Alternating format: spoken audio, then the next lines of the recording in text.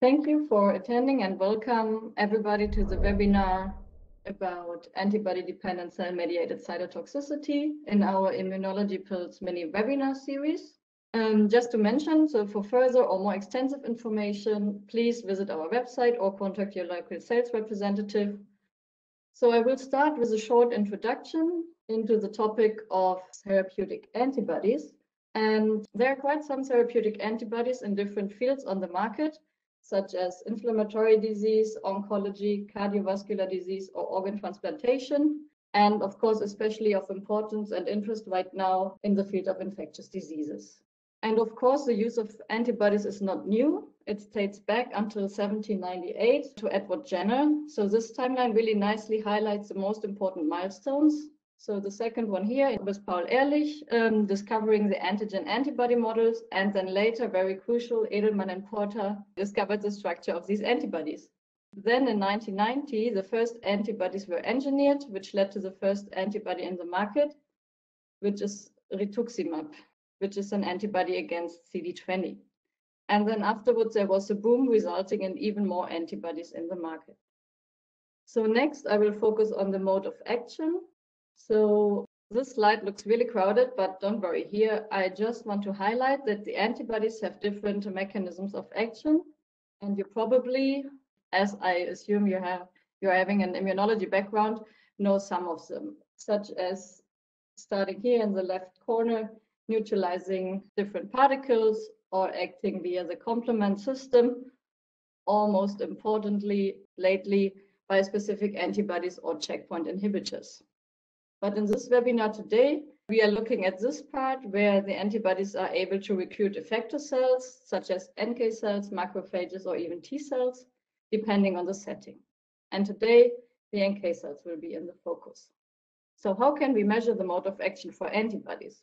I put this just to highlight, as in today's previous webinar, we also addressed MLR, so the mixed lymphocyte reaction. But as mentioned before, we focus today on the ADCC.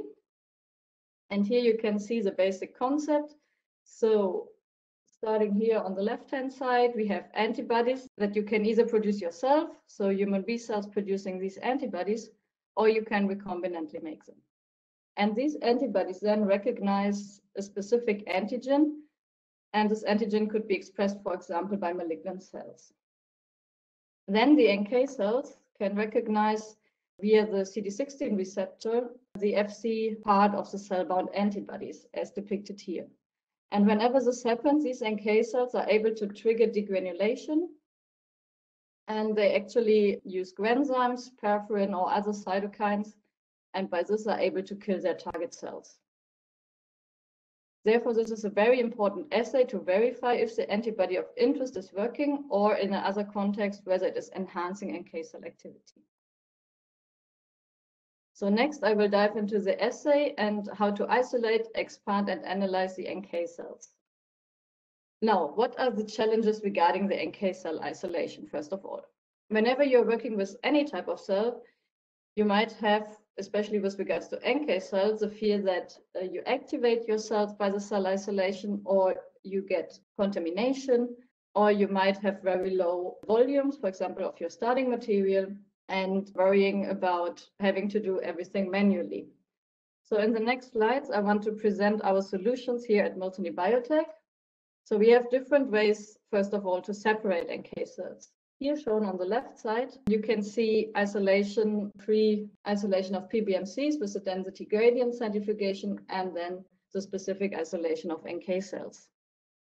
This can be done either with CD56 microbeads or with a NK cell isolation kit. So either with a positive or with an untouched isolation. As shown here on the right side, you can also start directly from your starting material, so from different blood products, for example, whole blood samples, Buffy-coat, or leukapheresis products. For this, you can use the new products, the straight from microbeads or the Max Express, also for positive and untouched isolation of your NK cells. And I will show you some examples for the new technology. So here, just very briefly, the advantages are, of course, that you do not need to do density gradient. You can also skip some washing steps. and counting steps, meaning that you really speed up your cell isolation and get your cells of interest in around half an hour. And you can semi-automate this with the Multimax Cell 24 separator to even make the cell separation faster and easier. Here I have an example comparing a positive and an untouched isolation approach. So here in the upper row, you see NK cells that were isolated with the Buffy code straight from CD56 microbeads positively. And then down here, you can see an example where first the PBMCs were isolated and then the NK cell isolation kit was used to isolate the NK cells in an untouched manner. Probably this is the kit that most of you know from Miltenyi Biotec. And when using this kit, you get a very pure CD56 positive NK cell population, which is not activated, as you can see here, shown with the marker CD69 and CD25 on the NK cells. But if you're using the CD56 microbeads, of course, you have a mixture of NK cells and NKT cells, as it is a positive approach and isolating all cells that are CD56 positive.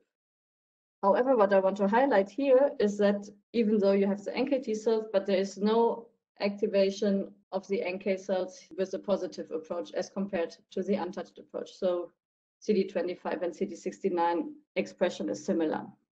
So just to keep in mind that when you're using straight from microbeads, you're saving time, as you can skip washes and performing tricol, and your purity and recovery are similar, or even compared to doing a density gradient centrifugation.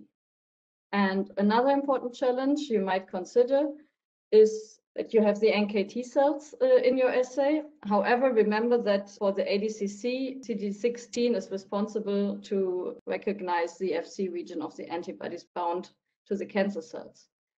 So here we can observe in 2 donors where the cells were isolated with the Buffy code straight from CD56 microbeads.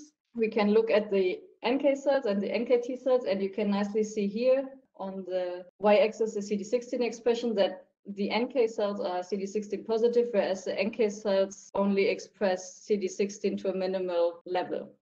So by this, you can assume that the NKT cells, which do not highly express CD16, should not interfere with your ADCC assay.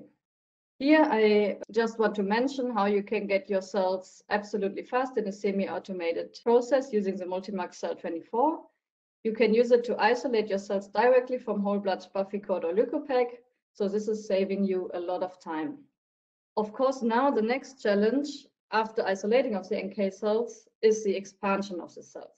Specifically for this assay, usually you would not need to expand the cells. You probably just need an overnight incubation with interleukin-2. However, I'm anyways showing you what you can do with our NK-Max media. So you can either expand your cells for 2 to 3 weeks or just do an overnight incubation. And it has some major advantages as you get more NK cells. As they preferentially expand, you get less T cells and the cytotoxic function of the NK cells is preserved. What is just important is that AB serum needs to be added for reaching optimal results. So just to emphasize, if you do not know our NK media yet, make sure to check out these publications. These are some with NK cells, but also with CAR-NK cell expansion. So now, once you have your NK cells, they are isolated and expanded or activated overnight, the NK cells are incubated with the target cells. A very common control can be seen here on the left side with the cell line K562 that is prone to NK cell killing. Here we tested both positively isolated cells with the straight from CD56 microbeads and an untouched isolation with the NK cell isolation kit. In both cases, NK cells are able to efficiently kill the K562 cells in a standard 4-hour killing assay.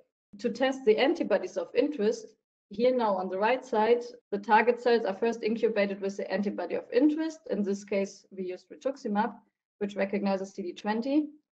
And then using 2 different effector to target cell ratios, 1:1 and 5:1, and the NK cells isolated with either straight from or the untouched approach. And then they were compared using different concentrations of rituximab. Both approaches performed similar and thus confirming that the NKT cells did not affect the ADCC. And by increasing antibody concentration, the saturation could be detected. You can perform the readout by flow cytometric analysis, and here you encounter other challenges such as background and the complex staining of the NK cells. But we provide you with everything that you need to perform the flow stainings. So you have here antibodies shown in the table, the clones and also the order number, in case you are interested. And these are all reaffinity antibodies.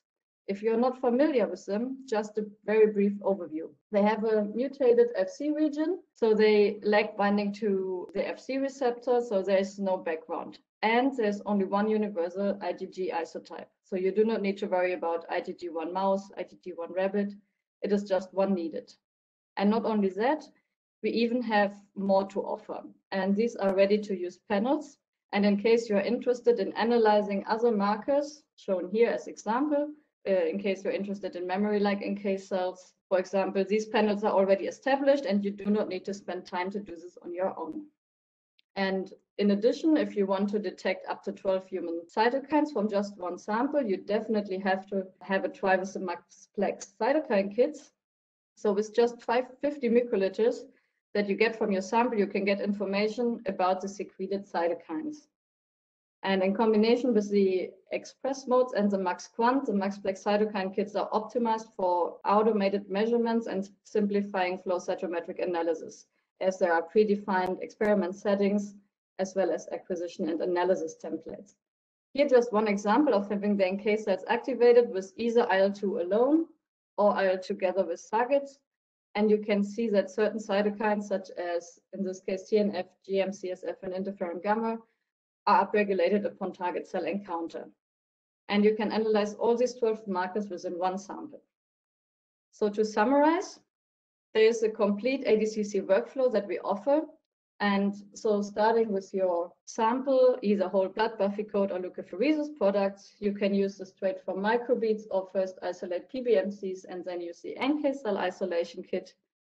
Then you can use our medium and cytokines to either only activate or expand your NK cells. And for the ADCC assay, you can compare the NK cell activity with your antibody of interest and without as control. And thus you can identify the lead candidate, the antibody that most efficiently induces NK cell-mediated target cell killing. And you can measure this with a flow cytometric-based readout. So to sum up, we have a very nice application note, but just for you to remember, as I have shown, you can use positive isolation. It doesn't interfere with the assay. And please test it yourself if you have any doubts. And if you want to get some feedback, I'm also very happy to hear from you as well. We have the NK Max medium to culture the NK cells, also in combination with the cytokines, which is then the perfect tool to expand the cells. And at the end, you can get more and more data using the MaxPlex cytokine kits to analyze multiple cytokines at the same time. So everything that you need is in one place. And last but not least, if you want to get a detailed application protocol, so exactly how we performed the ADCC assays, such as incubation times and cytokines, you can ask your local Miltenyi sales consultant. So this is my last slide and would like to thank you for your attention.